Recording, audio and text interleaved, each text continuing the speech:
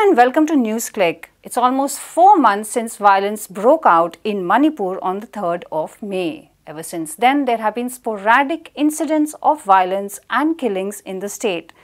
In the midst of the violence and the creation of buffer zones between the two communities who have been fighting in Manipur, there was also a one-day assembly session held in the state just a couple of days ago. The assembly session actually led to more protests, actually gatherings in the streets of Manipur, where people expressed their anger towards the government. Today we are joined by Aaisha Sabir, who is an independent journalist and has been writing for NewsClick. She's been reporting from Manipur ever since the conflict began.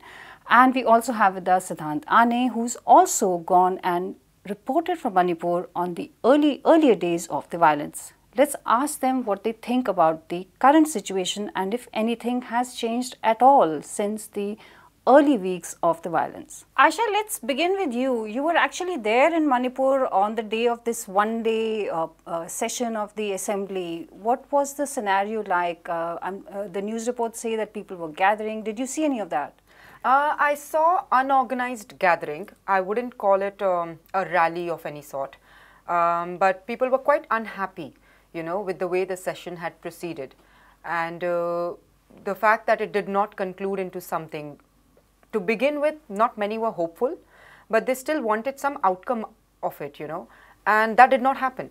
It was something around 11 minutes that the session was for, with a break of 30 minutes and a ruckus, chaos, ruckus, and not much happened, but people were still unhappy and they still are to begin with. In fact, you've written in news reports for NewsClick as well that there are actually crowds of people who are roaming around in Imphal and there's sounds of gunfire which you hear.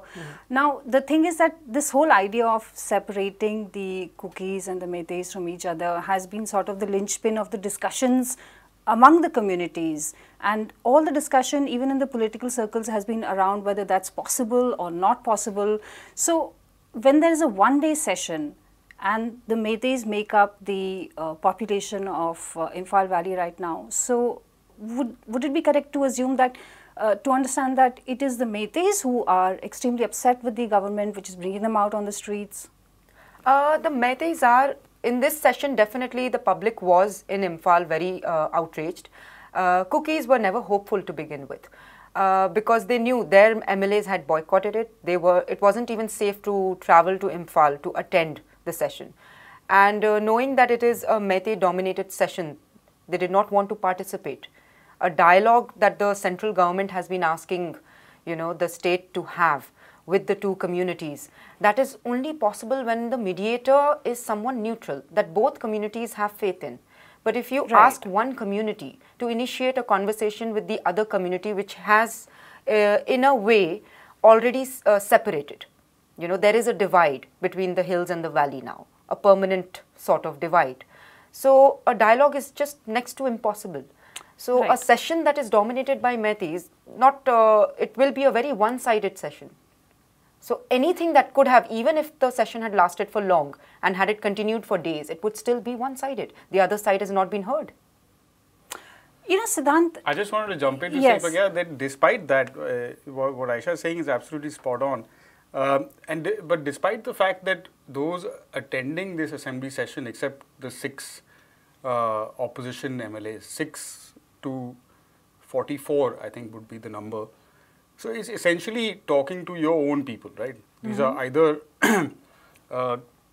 sort of connected by community, which is that they are Meitei, the opposition MLAs that is, or the 10 Nagas who are part of the wider government structure.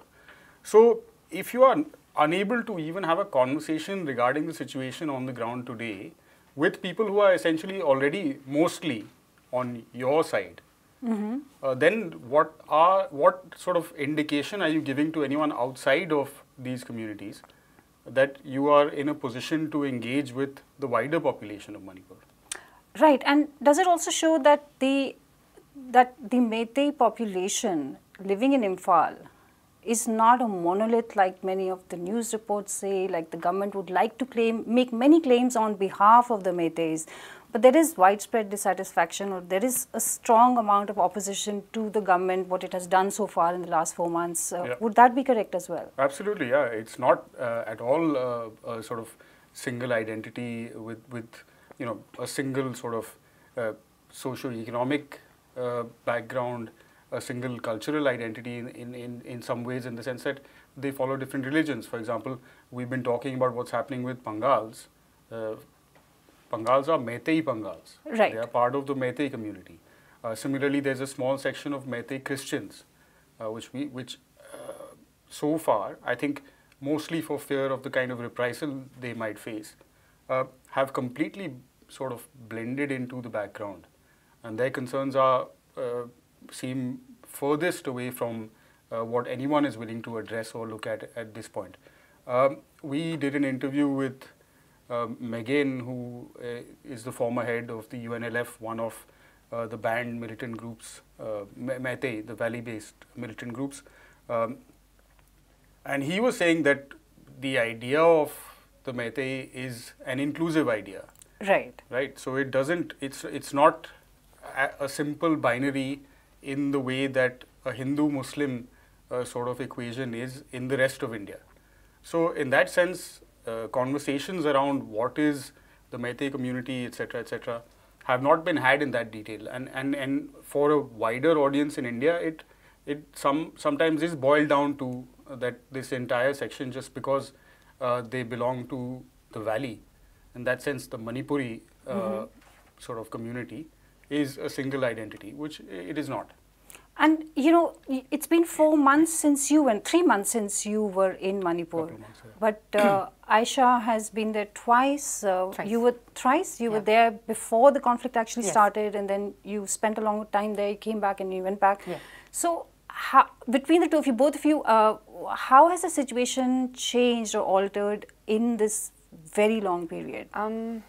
So there was a big conflict, May 3, May 4, till May 7, that phase. Then it reduced.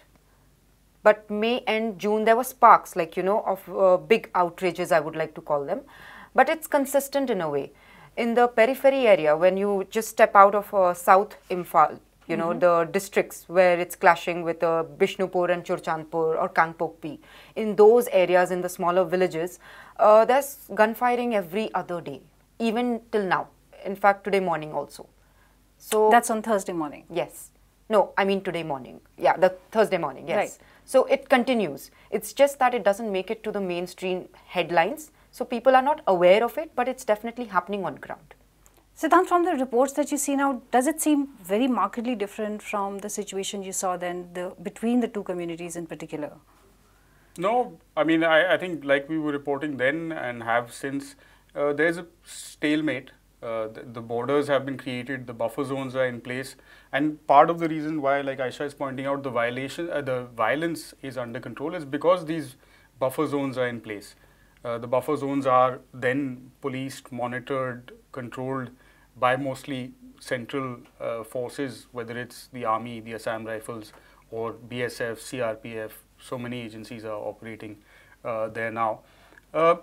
So because of that buffer zone, there is no to and fro movement at all of pretty much anyone, except the press, hopefully. And there's supposed to be, for example, humanitarian aid that is allowed through. That's not happening either. Imphal being the only airport in the state, that it has a critical role in that regard.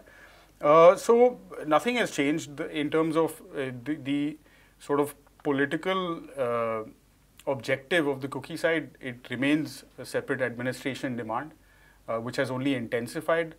I think also, like, we carried an interview with the head of the media cell of the ITLF, Kinza Walzong, saying that over the course of this violence, what was initially a demand voiced by the suspension of operation groups on the Kuki side has now become a kind of societal demand.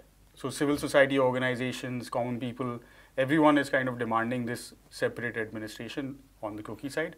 On the Meitei side, because like we have pointed out before, that because of the geographical situation that the Meiteis today find themselves in, limited to that central sort of circle in the Imphal Valley and with no access outside, it has shifted to a public call for maintaining what they are calling the territorial integrity of Manipur, right? So those lines are now clearly drawn. We can get into the nuances of territorial integrity and all, but maybe we can keep that for a different discussion. You know, Aaisha, territorial integrity immediately reminds me of one of your reports, again published in NewsClick, which is actually about a border area where Myanmar is close by, and then you have Manipur, and you have the Meiteis insisting that they will stay on over there. We're talking about More. Yes. Can you talk about this demand? It seems very unusual, a community which is under siege in that area wanting to stay on. Why? Right. So I'll begin with explaining. In Churchandpur, for example, and Kangpokpi, it's a Kuki dominated area, right? Meiteis are minority there. And they had to move back to Imphal when the riots broke. In More, it's a Cosmo crowd. There are Biharis, Punjabis, Tamilians, Meiteis, Kukis, all living in a district comprising of Kukis. So Technopol, where More is, it's a border town and a business hub. So nobody wants to leave that. Now on May 3, when the violence broke out, Meiteis fled to the other side. They fled into Myanmar. And they were later recently brought back. Around 442 Meiteis have been brought back. They have, half of them have been placed in the Assam Rifles headquarters in Technopol for the moment.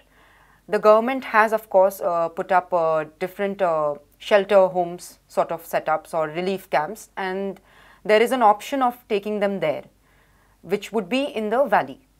But they are insisting on staying on in More. Reason being because it is a very good opportunity place where they can do business across the border later on. They don't want to, and these will be the last of Meiteis. If they leave, there will be no more Meiteis in More. But there's no possibility of actually living there and conducting a normal life, having a business. So then why do you want to be there when it's possibly not safe? It is definitely not safe, but that's where they want help from the government. They want the government to set up something, a sort of a buffer area for Meiteis to live there, which will be well protected, and they can continue and go back to living a normal life. But it seems like an impossible demand, considering the situation and the tension there. Siddhanth, what do you think? You've been to More. What do you think is it possible really to think of this as being anything but a political demand? To have security? Yes, within a corner of the state where your community, is divided from the Kukis, from the hill areas, essentially, and then you want to sort of insist on staying on there. You can understand the livelihood concerns that people have and concerns about their future, but it seems as if there is some politics behind this demand, or at least without politics, you can't have raised such a demand. Yeah. I mean, and this issue actually, it became a bit of an issue a few weeks ago when the Manipur government wanted to move some state police forces, state security forces into More town and into that area, where I think the ITLF and KOTU and others responded quite aggressively, saying that this is not a possibility because from their point of view, these are the forces who have targeted them when the violence broke out and ever since. So they want only central forces there, and it seems that is another sort of interesting divide, right? All of these, for example, the rescues or the repatriation that Aaisha was talking about has also been done by the army and the Assam Rifles. Yes. So, despite the fact that all of these people have been in some way helped or saved by either the army or the Assam Rifles, there is also political opposition to the presence of central forces from the Meitei side, pretty loud and clear. So, how this will pan out? I mean, they will want a buffer then created where the security forces are their own people, not central government forces probably, because that won't fit in with other political narratives that are going on. But the economic, the other political aspects of it are, of course, there is an ongoing insurgency. in in the state. There are outfits that are still banned, and therefore continuing to hold, have a foothold in More, in the border areas, is vital. Also, I think many of the Meiteis who live outside of the Imphal Valley do so because they have been unable to find economic opportunity, livelihood, sustenance in the valley itself for many reasons. Even whether it's those who were living in Churachandpur till the violence began, or those who are living in More, it's at least possible to find some kind of livelihood. So that is front and center. And if you have lived somewhere for, a lot of this is about land and where you come from and roots and all of those things. So if you have lived somewhere for a couple of generations, you consider that your home. When, for example, these temporary houses have been constructed by the government, that debate was happening, should they be built where they are today, right, or where they have come from, right? Now, to build where they have come from means you have to move people back. We are nowhere close to a situation where people in large numbers can be moved back to where they lived before May 3rd. Is there similar demand from the Meiteis on the Churachandpur side, etc., where people have moved towards the valley or into relief camps? Some individual families do wish they could go back, but they are aware that it won't be safe for them. Hence, they're okay with making a sort of compromise on that front. But this is where I was pointing out that in More, I found this to be very different. That Meiteis who were previously living in Kangpokpi or Churachandpur or any other district are okay to adjust, you know. But obviously the ideal wish would be to go back to their own house, but they also understand the current situation and they understand the divide.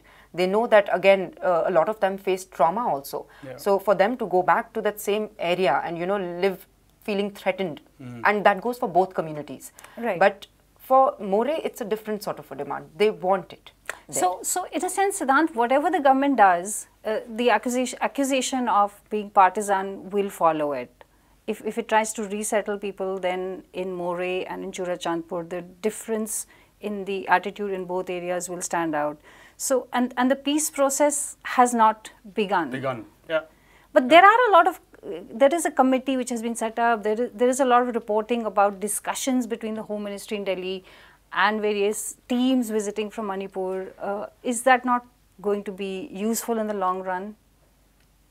It's hard to say, Pragya, at this point what the discussions are exactly, what sort of promises are being made to which side.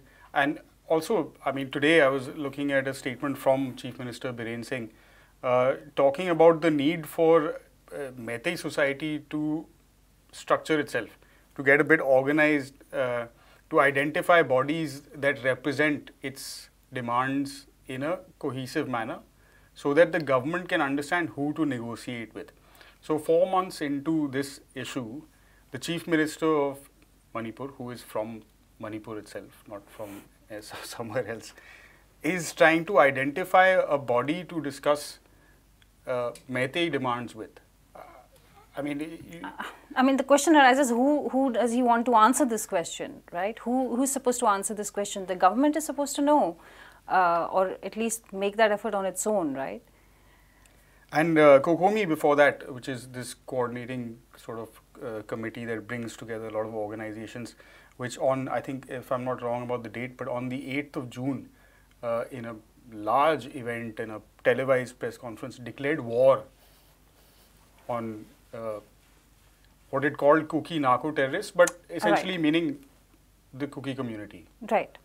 That was underplayed a few days later and very quickly, but today the Home Ministry is having discussions with that same organization, right? So, peace plans, peace talks, I think on those fronts, there seemed very little movement.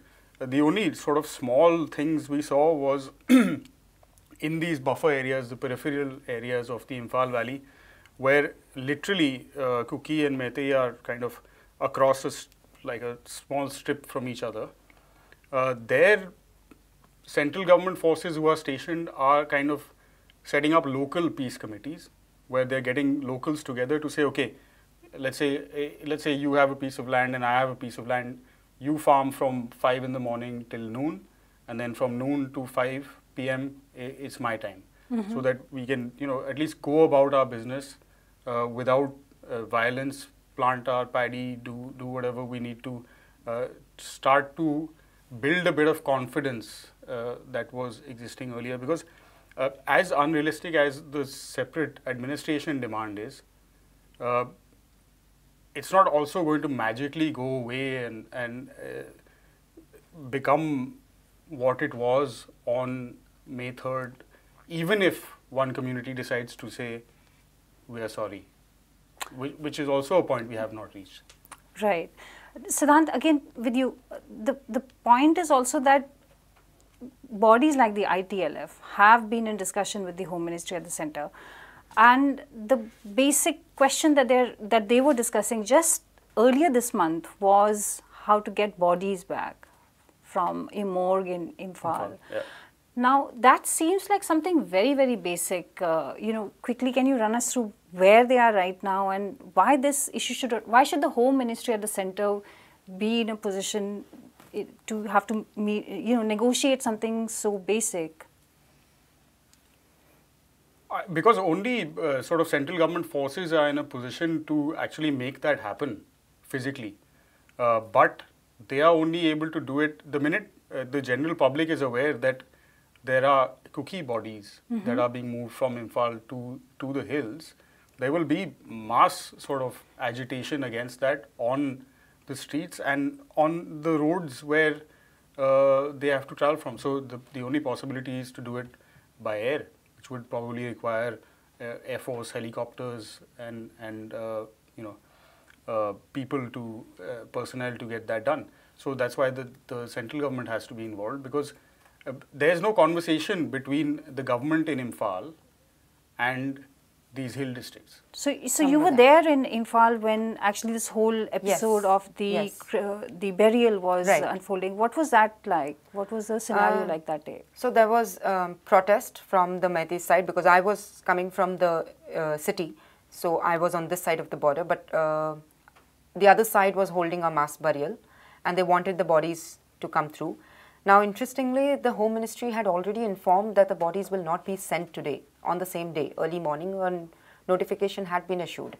People were aware that the burial will not happen, but they had mobilized throughout the night for a protest, and they executed that, So, be it gunfiring, be it mortar bombs throwing, all of that did take place, knowing that they would want to do a mass burial on a land that the Meiteis claim to be theirs and the Cookies claim to be theirs, for something that they thought that the other community is thinking of doing. Right. That itself triggered so much, while no bodies were transported. So you can imagine the kind of, hatred that there is. And when you talk about peace, I wanted to add, for that the violence has to stop. For that to happen, a dialogue needs to be initiated, It cannot happen with ongoing violence, Right. And one of the important things that's coming up now is constantly talk about political solution. And I guess the assembly of a state is a place where you're supposed to be able to discuss and debate that. Siddhanth, is there any likelihood of this situation actually improving? What's your impression from the trips you took there, as well as people whom you have been in touch with constantly? What do they say? It's very difficult. It's very difficult. And, I think several people who have visited the state, not just reporters, but opposition party members, the people in the Meitei community as well, have publicly voiced how little the Biren Singh government has been able to do to inspire confidence among its own people, forget about anyone else. So, in that sort of scenario, to expect that this government has the ability to, like Aaisha was saying, it's not unbiased by any stretch. So to assume that the government represents all of Manipur and therefore is able to take into account all of Manipur's interests is just an idea that doesn't exist, and you cannot have a process of dialogue where the other side is unwilling to engage with, or nobody's willing to engage. And where arms are still spread among. Oh yeah, yeah. So every few days we have news of one small cache of arms and ammunition that is recovered, but if the sheer numbers that are missing just from state armories shows the extent to which the militarization is there, and the presence of also the 10 Naga MLAs at the assembly session is also indicative of how much more complex this issue is going to get in the next few months. In fact, all the way till the lead up to the general elections in 2024. There are also some state elections coming up in the neighborhood. So it's likely to get much more complex, and I don't think there's any seriousness. Unfortunately, it doesn't look like there's any real political will to find any, or to even work towards any solution. Maybe the concentration is on finding or ending the violence. But even there, I mean, I've spent quite a bit of time in Imphal. It's hard to find serious attempts to control mobs, to identify the leaders or the leadership of these sort of mob-related movements, and bring them to some kind of justice, to show that anything is being done. We have now documented cases of horrific crimes having taken place, and none of it has been sort of addressed in any real manner. So we're at pretty much square zero. All right, Siddhanth, thanks very much, and thanks very much for joining us, Aaisha. Thank you. And that's all we have for you today. Thanks very much for watching this discussion, and we'll be bringing more reports and ground reports included from Manipur. Please keep watching NewsClick.